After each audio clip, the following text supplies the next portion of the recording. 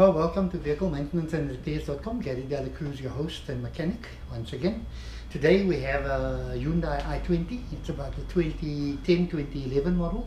We're going to be doing a front wheel bearing. Okay, so without further ado, let's go and get the wheel bearing hub off, replace the new bearing, put the hub back, you know, and test drive and make sure that the bearing job is done. Alright, so let's go.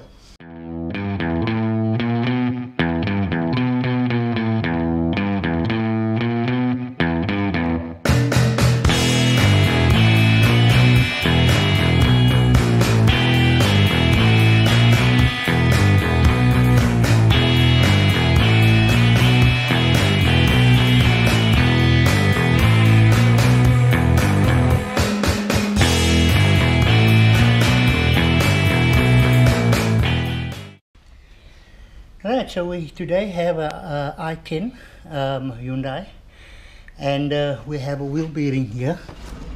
I don't know if you can hear that, sounds very rough. That wheel bearing needs to be replaced, so the first thing we need to do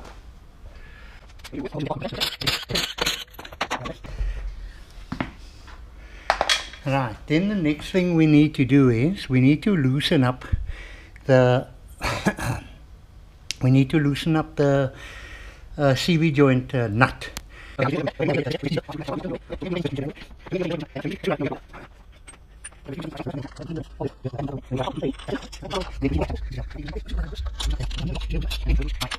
And we hope that that thing is not too seized in there. Okay, it's supposed to have moved by now already. Yeah, so basically we need like a heavy duty kind of driver. Okay. I've got an old input shaft gear of an old gearbox here. I also just make sure that I put the nut on so that we keep the thread clean. I use a heavy hammer. Okay, and let's just see if that works.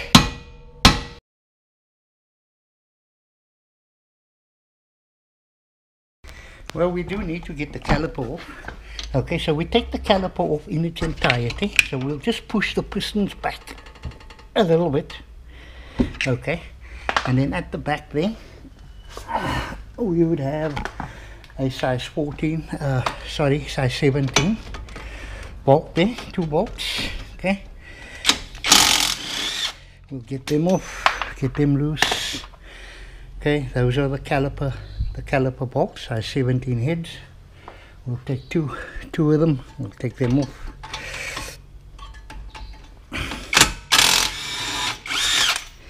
There we go. So let's just see if those star screws are loose. Yeah, they're not too bad. So I could just take it loose with a normal screwdriver, enough pressure. I think with us banging on it, it probably loosened it up a little bit. Okay. So we get the disc out of the way. Alright. Okay, so I've had no luck with getting that seized CV joint through there. So I'm going to take the whole unit off. I'm going to loosen the CV joint by the gearbox side, and take the whole thing with the CV joint to the bench and see if we could maybe have better luck with loosening it up here. You know, grip the head, get the head out, so that we can get a spanner onto that bolt nut and loosen her up. Okay, so once we've got that loose, we just need to shock it a bit. There we go. It's out. See if it will loosen. Yeah. So nut and a bolt. Okay, 2 of them. Before we pull the bolts out, I just want to loosen up the ball joint down at the bottom.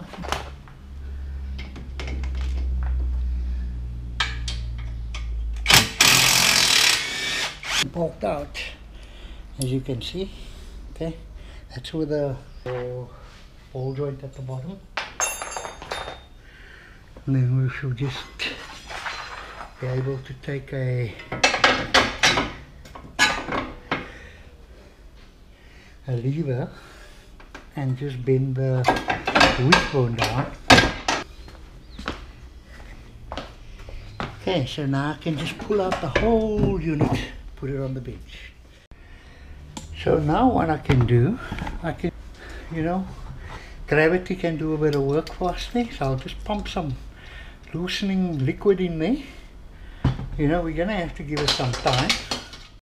So I eventually had to go the press route to get this thingy out here. I managed to set it up in my press. So now we're going to see if we can press this CV joint out of the hub.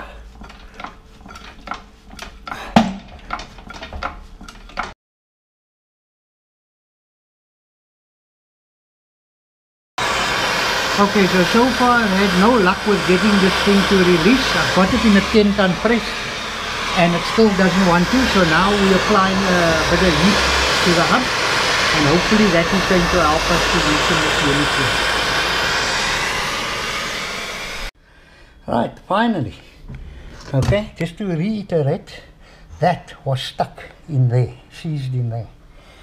And I used a 10-ton press, okay, and it wouldn't budge. But when we added heat, okay, I added heat to this area here, okay, to that area. And that basically foiled the bearing inside as well. But the bearing was finished, okay. So now we have to take the hub, we have to take the hub off the carrier, okay, and take the bearing out of the carrier. So we need we're going to be needing the press for that as well. Yeah. Alright, so that's the only way to do this. Okay, I've got some assistance.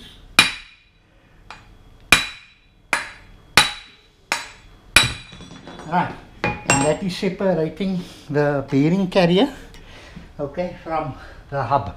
So we still got the piece to chisel off there. Okay, so now we have to get this cone, okay. We have to get this cone off because we're going to need to use the hub again.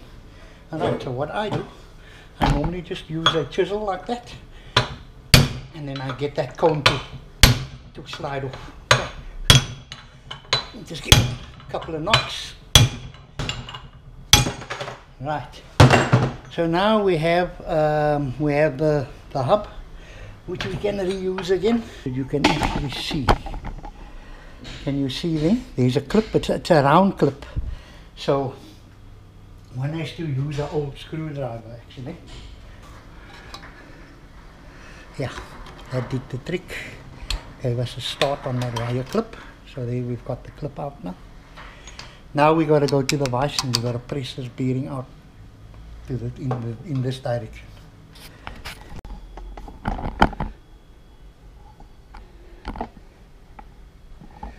So we're just gonna pump out our bearing. Hopefully it will go smoother, easier than trying to get that CV joint out. Okay, there she goes.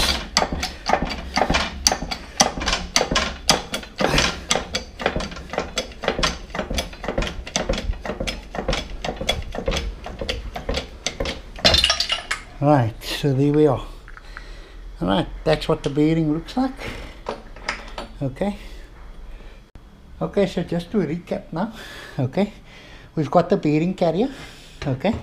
We've got the bearing that needs to be pressed into there. Okay, we've got the clip that retains the bearing.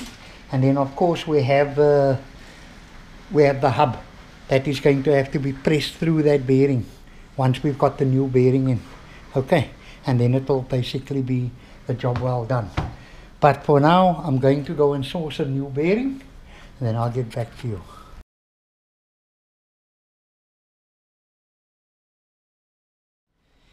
Okay, so we've got a new bearing, a Gibson brand, which I've used a couple of times. I've never really had any problems with it. So we get a new retaining nut and clip, okay, and we get a bearing itself. So we just need to make sure that our bearing is the same diameter, okay, inside and out. Alright, looks right there. Okay, so now we can take that bearing apart, and then I will be putting it into the bearing carrier. Alright, we press it all the way down, okay, so it cannot go anymore, like that, okay, like that, and then we release our press. Alright, we take all our fittings off. That just comes out of the way quite nicely. Alright, and then we left with the bearing in there. You can see the grooves exposed. Now we got to go put a new ring in. So putting our new ring in is quite simple. Okay, we'll take the new ring. We'll use a screwdriver. Okay, we'll get the ring in. Have you noticed this ring has got a little bit of a kink in it? Okay, that's to make it easier to take out.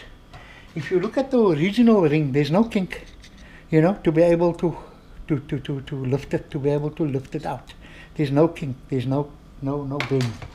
Look at that ring, that's a new ring that came with a bearing. You see, there are two bends. So it's easier to take out, you know, when you do the bearing again. So all that we need to do, we just need to take that ring, we need to push that ring into the groove like that. Make sure that it hooks, okay, and that's fitted. So now we have to take our, our hub, and we have to press our hub through the center of the bearing. But we can't just do just like that. We can't just do it just like that because you'll damage the bearing. So what you basically need to do,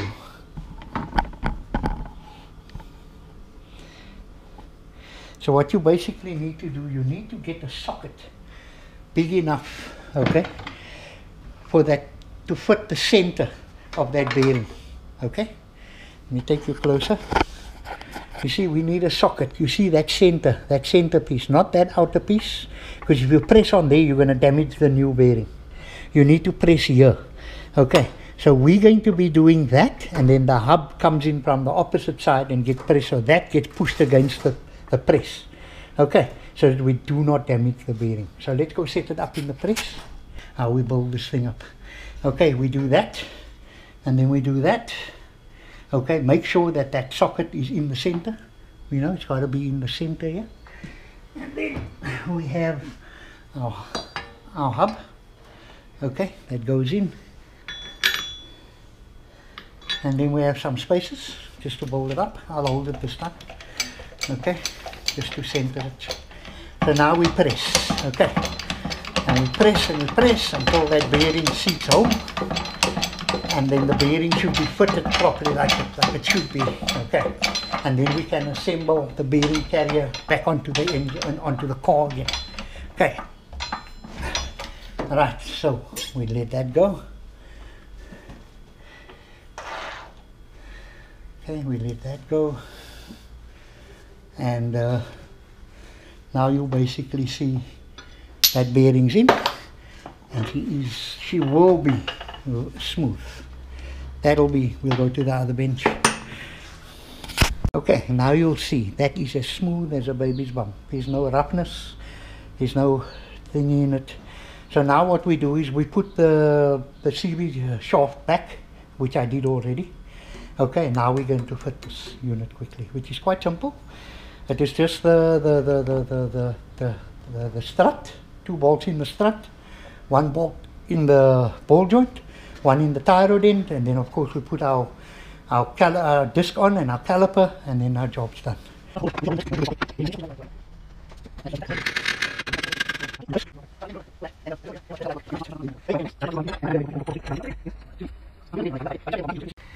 So we'll finally put the wheel on, okay, because everything's locked up and tight. I gotta say, this was a complete nightmare, this job. Firstly, because the CV joint wouldn't come out of the hub, okay, and I didn't want to cost the customer a new CV joint. So I tried my best to get it out. As you can see in the video, I tried heat and a press, which I got it right, but we did deform the wheel bearing carrier a little bit. So what was basically happening is, when I put everything together, it didn't line up because the disc brake disc was scraping against the hub carrier. So I had to basically heat up the ears of the hub carrier and knock it as straight as possible as I could get it, you know. Otherwise, when the wheel was on, there was a hell of a scraping noise. So, you know, with it the way it is now, everything seems to be okay. Let's just see when I shoot on this wheel here. Tighten this wheel up nicely. And let's see what action is. Right. Oh, that's nice and smooth, and the wheel bearing is quiet. Okay. So, all I have to do is jack it down, take it for a spin, make sure everything is hunky-dory. Alright, so thank you for joining me at vehiclemaintenanceandrepairs.com for the i10 wheel bearing. Okay, it was a bit of a struggle, I gotta say. I've never had such a hard time putting a wheel bearing in. As you could see how fused that CV joint was to the hub. That was our biggest problem over there. And with me pressing, you know, putting so much pressure on the wheel bearing carrier, we actually distorted it. And when I put everything back, we had a lot of scraping sounds, you know, on the hub. And then I had to strip everything down and then to put it in the press and press it straight again, you know. But everything 100% now. Vehicle is driving nice and smooth. There's no more wheel bearing boo boo boo boo boo. Okay. So thank you once again, you know, for visiting my channel. I would like to just remind you, you know, to subscribe if you haven't already, and also press the bell notification button for all the new videos as they come out. Okay. Another thing is, you know, I never really ask you guys for anything, but I am actually just saying I do have a super thank you button on my channel. I would really appreciate it, you know, if you guys make some kind of a contribution just to keep the channel going, and also for me to be able to bring more to you, you know, as the viewer and the subscriber. It's their way of, you know, me getting some help with building my channel financially when it comes to equipment, you know, tools, things like that. This is all just to give you a better experience in the videos. As you can see, some of my videos are very rough because the lighting's maybe not right and all that. I'd like to correct that as we go along. But the important thing is to get the actual message across to you and for you to be able to follow the procedure, okay, and save yourself a little bit of money. So just consider that, you know, and also the notification bell icon in the bottom. Press that and you will be notified of all the new videos as they come out at least once a week. You know, I try to put out a new video, and you know, these videos are not very easy to make. You know, it's time consuming, especially in the cutting room when you have to edit the video, you know, and make it nice and smooth for people to enjoy watching. And it's also got to be useful. You know, you must be able to follow it, understand the language, and sort of do, you know, what is laid out in the video. Okay, so for me, Gary De La Cruz, here at vehiclemaintenanceandrepairs.com. Drive carefully. I'll see you soon. Cheers.